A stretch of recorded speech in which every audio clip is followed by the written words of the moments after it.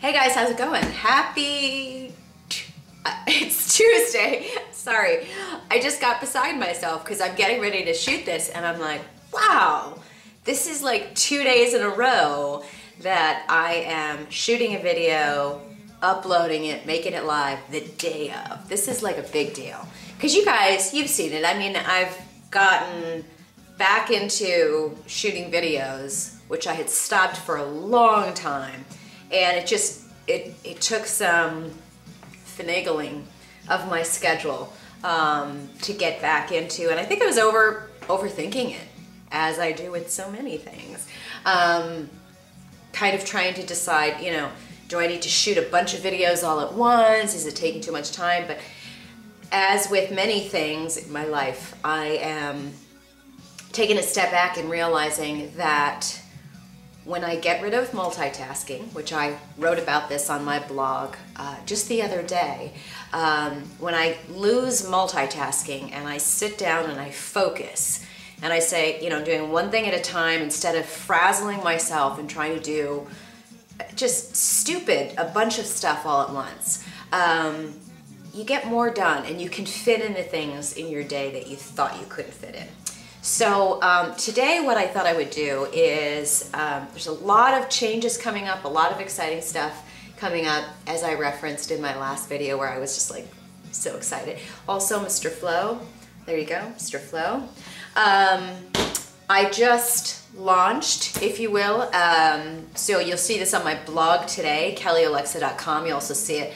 I published it on Instagram, Twitter, Pinterest. Actually, I have to do that next. But I'm going to be starting kind of just a challenge for myself, but you guys are welcome to join with me, do my challenge, or make up your own. But one of our clients at Fitfluential, TomTom, which makes these amazing heart rate monitors with the GPS. You might have seen I reviewed this 6 to 9 months ago when I was regularly running. Remember, I had stopped running again for a while. And then I'm back at it. Did a lot of running down in Florida, which always gets me back in the mood. But what's funny is my running style is changing a lot. When I was running before, I was starting to get the fever a little bit into wanting to do the half marathon thing and train and go longer and longer and longer. And now what I'm finding is I'm a little bit more interested in improving my speed and incorporating sprints. We did some of that down in Florida. Aubrey got me fired up about that. And just, you know, I just like to run. I don't really necessarily want to, hold on, you know, get into the races and competing and anything structured. I do it just because I enjoy it. And for me, it's the speed and intensity, upping that, interests me more than anything else. So you guys have been asking, and I wanted to use this video specifically to address, you know, everybody's been asking me for an update on my insulin resistance diet, how that's going. I think I mentioned in my last vlog yesterday that I did lose 5 pounds when I was on vacation. So I lost 2 pounds before I went, 5 pounds while I was down there. So since the flip out, remember when I told you guys that I'd been on the bioidentical treatment for a while and then my weight on the scale was going up and I was just refusing. That's being a little generous with myself. I wasn't refusing up front. I was freaking out up front, okay? But then I stayed the course and I knew that it was more about the fact that I was putting on muscle and I just hadn't lost the fat, blah, blah, blah.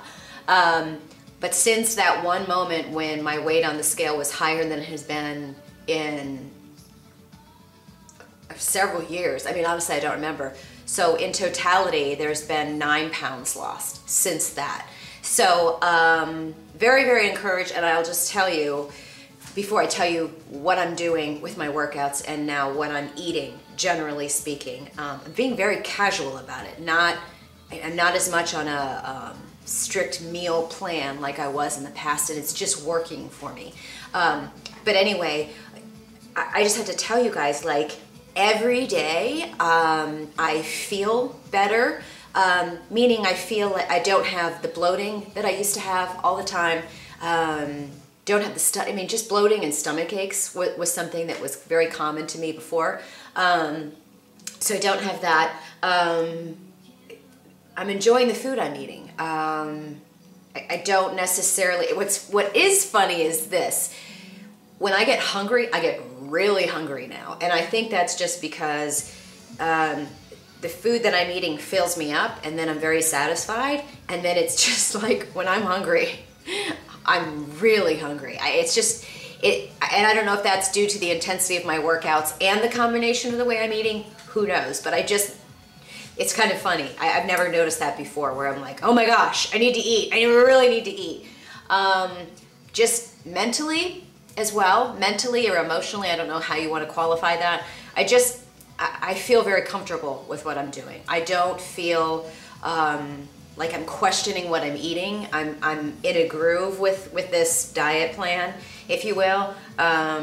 Do I have temptations and cravings? Yes, but because I feel so much better, because I see changes in my body literally every single day, I just can't describe to you guys what it's like for me to be able to just put on shorts and have them be more loose the next week than they were the week before. It has been so long since I had made any progress, and that was very frustrating, to say the least. So for me to, even when I was in Florida, I put on this pair of black shorts, and 3 days later, I'm sitting down, I'm like, these are looser. And for me to be able to see my waist coming into play again, for me to be able to stand in front of the mirror in my bikini and not be like, oh, I hope nobody on the beach looks at me.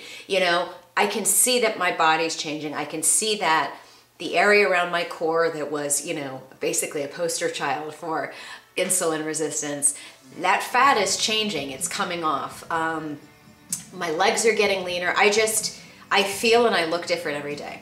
So I'm very encouraged, and all of that said, that makes it a lot easier for me to continue. So, oh, I love this song. Let me wrap up here with telling you guys really what I'm eating typically. And again, I'm not telling you that this is what you should eat. This is based on the research that I've done. And again, make sure you, number one, subscribe here on YouTube, but go to my blog, kellyolexa.com. If this is something that you feel is applicable for you, that you potentially have hormonal imbalance, you're going to want to subscribe over there to my blog, because I am, per everybody's request, but also to save me, because I can't write everybody back and say, here's what you should do, read this book, look this up. I'm going to consolidate everything that I have learned and pull together and kind of pull it together into an ebook. I'm actually doing quite a lot of those, so tune in for that, but you'll definitely want to subscribe and get on my waiting list for that. Which I'm very excited about, because so many of you are taking your health, becoming your own health advocate, and taking your health into your own hands like I am, and it's a game changer. So typically what I'm eating now, again, based on my research, I'm not saying this is what you should eat, I'm not saying that I'm necessarily right, but it's working for me. And it's not a ton of diversity. I probably should have a little bit more diversity, but I just go with, what am I in the mood to eat right now?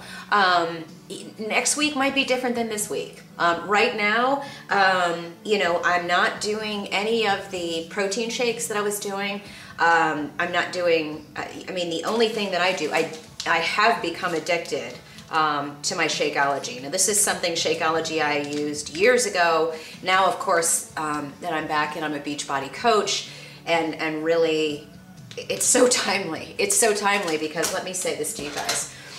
And I'm gonna also do another post on this, because with all the supplements I'm taking, the vitamins, and then I'd done additional research and asked my doctor, here's all the list of everything else that it says in all these books I should be taking. Glutamine, what berries are good for you, all, what kind of natural vitamins or supplements or herbs or whatever are very good for hormonal balance, for sleep, all of this stuff. And it's so odd timing that I'm getting back into Beachbody, all because of seeing that Shaun T thing for size, which I just got. I'm so excited to dive into that. But, now, I always loved these, but I tended to not use the Shakeology shakes because Back in that day, I was only focused on things that had 25 grams of protein and they need to have low carbs. But now it's more important, the nutrients and what I'm putting into my body. And then I'm not putting anything, you know, like right now, the protein shakes with all of the other stuff in it, I can't do it. That's not what's right for me. I miss it, don't get me wrong. I miss my pre-workouts, I miss all that stuff. But right now, this is clearly what's working for me. But incidentally, in addition to the fact that, and I'm totally into, Whitney got me into the individual serving size. I never used to do that. I used to always get the big tub.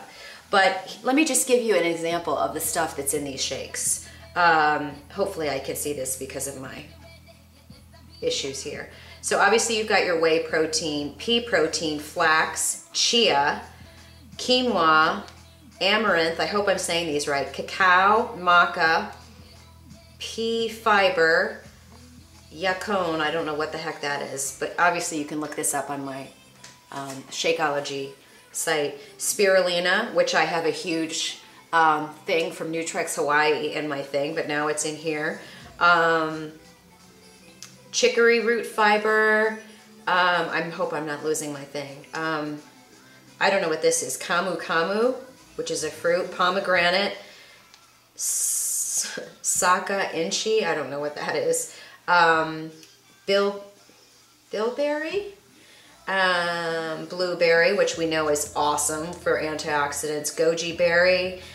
Spinach. MSM. Don't know what that is. Ashwagandha. Cordyceps. I know I'm skipping down here. Reishi, I believe those, yeah, that's a kind of mushroom if I'm correct. Luau, I can't say some of these Asian words. Himalayan salt, oh, prebiotic, probiotic, grapeseed, rose hips, holy basil, ginkgo, and moringa, as well as, of course, vitamin A, C, D, E, K1, B1, B2, B3, B6, folic acid, B12, biotin, calcium, iron, phosphorus, magnesium, zinc, copper, manganese, chromium, and moly, something else or other. So pretty much just about everything you could possibly imagine, especially with digestive enzymes, your probiotics and your prebiotics. That is key, and it's funny because I think I told you guys this before. Every single trainer I know, if I ask them and I say, what's the one thing, if I could only take one supplement, they'll say probiotics or digestive enzymes. Whitney, every single time I'm with her and we go to eat, she hands me digestive enzymes. Everything you read, if you don't want to listen to me, which I don't blame you, I'm just kidding. I actually feel very good about the research I've done and sharing this stuff with you guys. It's all about gut health, you guys, and your gut determines seriously, you guys, if you've been watching me for all of these years, you know the stuff that I used to eat, and I used to always joke and say chemicals are fun and whatever. And again, I'm not gonna lie, I miss having Diet Pepsi every day. I miss having Diet Mountain Dew. I'm not gonna say, oh, I couldn't have the taste of it, whatever. Do I wish I could have a piece of pizza right now? Yes. Will I inevitably? Yeah, but fixing my insulin and getting it to the point where it's regularly fixed is key. You guys, what did I say to you in some of my old videos? I said, I just want to get to the place where I can, okay, this is from a physical standpoint, just go in my closet, put on a pair of shorts and not think about it. That's where I am right now. I actually was able to, like I told you, my clothes get looser every day, I feel good, but as well, I don't have the headaches. You don't have the bloating, the just kind of feeling gassy and all of that stuff. I just feel better. I'm not constantly going, what did I eat? I need to wrap it up here. I'm at 15 minutes. So for shakes, I have at least one Shakeology a day. If I make the green berry, these are my two favorite flavors. I haven't tried any other stuff. I stick with what I like. If I make green berry, I put almond milk in, crushed ice, water, and then sometimes I put in the that clear sparkling soda as well, like a blackberry or a peach. Then I'll put in half a banana, some frozen fruit, low glycemic fruit like mango or pineapple, some wild frozen blueberries. That's how I make the green berry one, and it'll make a huge shake that I can kind of chug on all day. When I do chocolate, I do half a banana. Sometimes I put in some natural peanut butter. Sometimes I'll put in a little almond extract, and that makes it awesome. I have a lot of trail mix. When I say a lot, I'm very aware of having a serving size. You know, that's something that you can't just nosh on all day. I'm also completely, this is what I use, plantain chips from Trader Joe's, to replace that feeling of, I need something carby, I need something crunchy, I need something I can have chips and salsa with, but plantains are relatively low glycemic and they're acceptable for me. And I'm telling you, I have these every day. I incidentally also got this. Legumes or beans are acceptable. So I don't look for fat-free stuff at all. This just happens to be fat-free at Trader Joe's. I have a lot of salsa.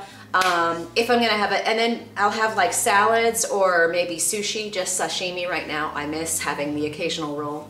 That'll come. I'll have seaweed salad. When I was down in Florida, I had this great chicken fajita dish with no tortillas every single day at the beach. It was awesome. So, I mean, there you go. Fruits, vegetables, protein. Not a lot of salads right now, but I'll probably get back into that. But I just kind of wing it, and I'm not having the 6 meals a day by any means. I'm probably having closer to 3 with a snack in there. I eat when I'm hungry, and it works for me. I'm chugging a ton of water, and I gotta tell you guys, it's become very, very easy for me. I'm gonna hold off because I'm at 16 minutes to give you guys my workout changes and updates next time.